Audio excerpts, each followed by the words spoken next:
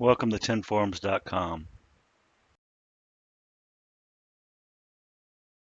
Okay, let's look at how to change your desktop background to a slideshow.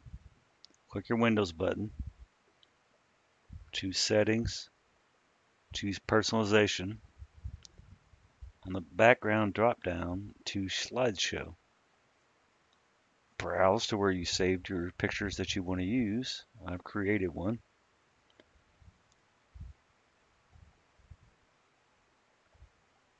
Here you can change the interval, how often you want them to change.